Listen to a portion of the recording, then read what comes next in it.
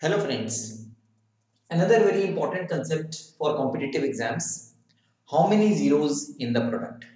Now see I have written some products here and the question usually in competitions they ask you how many zeros will come in this product, that is in the final answer how many zeros you find at the end of the number. Like if you multiply all these numbers there may be some 1 0, 2 0 or 3 zeros at the end. Now, see, one thing to understand here is that how you get a zero. Now, see, suppose this is a number ending with zero. That means that particular number is divisible by 10. So, anything which is divisible by 10, obviously it will end with zero.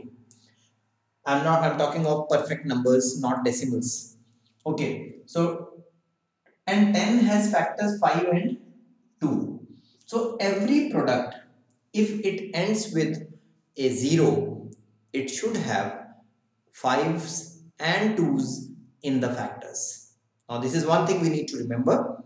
So how many zeros are contained in the product depends on how many 5s and how many 2s we have in the product of all the numbers. So we need to factorize each and every number and see how many 2s and 5s are there. And what do we do after finding the number of 2s and 5s? Let us first factorize the first question and then I will tell you the rule for this. Now see 15 can be factorized as 3 and 5. 6 is obviously 2 and 3. And 12 is 2 into 2 into 3. Now see the number of factors here. I will not consider this 3's. I'll consider only 2's and 5's. How many pairs of 5 and 2 are made? See 5 and 2, one pair, and there is no other pair of 5 and 2. We have more number of 2's but only one 5 here. So the number of 2's and number of 5's. Just count them and the lesser one, that is we have only one 5 but 3 2's, so there will be only 1 0 in the product because 5 into 2 is 10 and 2 into 2 is 4. It does not result in a 10. So how many pairs of 5's and 2's? Only one pair. That means the answer is only 1 0. So the answer will be something like this. Let us verify this and check whether we have done this correctly or not. So here we have the number 15, 6 and 12. If you multiply 15 and 6, this is 90. And if you multiply this by 12, this is going to give you 12 nines are 108. So 1080. Now see how many zeros are contained in the product at the end. I am talking at the end, not in between the number. How many zeros will the product end with? So there is only 1 0 here, and that's what we have found out without multiplying all these three numbers. Now let's see some more examples. See 125, we all know that 125 is actually 5 cube. So we have 3 5's. And 91 is 13 into 7. So 7 into 13. And 8 is 2 into 2 into 2. So I factorize this. And now we have to make pairs of 5's and 2's. So this is one pair. This is two pairs. This is three pairs. So there are three pairs. So our answer for this question will end with 3 zeros. So 3 0 will be there at the end. So our answer will be like something ending with 3 zeros at the end. Now let's see the third question. In this question also we have a similar kind of quantity, say 3 numbers here and 3 numbers here. You may have 4, 5, 10, 15 numbers also. But in case of greater number of natural numbers given in the question, you have separate rules for that. So that this is why I am taking up, this is the first part. Then in second part, I will discuss more about this important trick. Now see 40. 40 is 2, 2, this is 4 and 10. So 2 and 5. 8 into 5, 40. Now 75 is 5 into 5, 25 into 3, 75. And 14 is 2 into 7. And now I will reduce the complexity of the problem here. Now see, in this, how many 2's are here? 3 here and 1 here. So we have 4 twos. How many twos? 4. How many fives? 3. So which is the minimum of 4 and 3? It is 3. So our answer is 3 zeros. So that is our simple answer, 3 zeros. So you have to take the minimum of number of twos and number of fives. Now I think that solves many of your problems faced in competitions. Let's see 3 more questions wherein I am taking numbers which are little bit larger. You need to know how to factorize the numbers very easily, and once you can factorize the numbers easily, then things will be very easy for you. Now see 36, this is 2, 18, so 2, 9, so 3 and 3. You don't even need to write other factors. If you don't write this 3 and 3, then also it is good. So let me just decrease the complexity further. I will not write the factors other than 2s and 5s.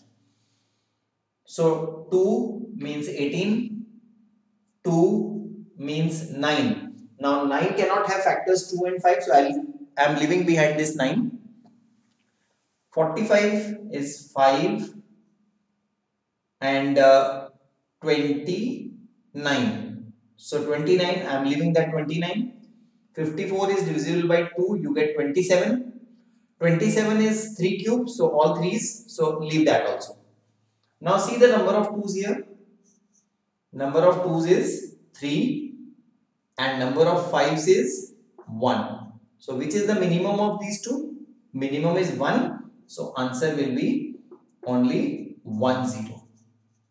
So if you find the product of these three numbers, you can pick up the calculator and check the product of 36, 145 and 54. The product will contain only 1 0 at the end. Mind you, I am talking of the number of zeros at the end, just like I have written here. There may be zeros in the middle. We are not considering that. Okay, now 250, 92, 15, 28. Very quickly, let's do it. See 2, 125. 125 means 5, 5 and 5. 92 means 2. So we have a 46.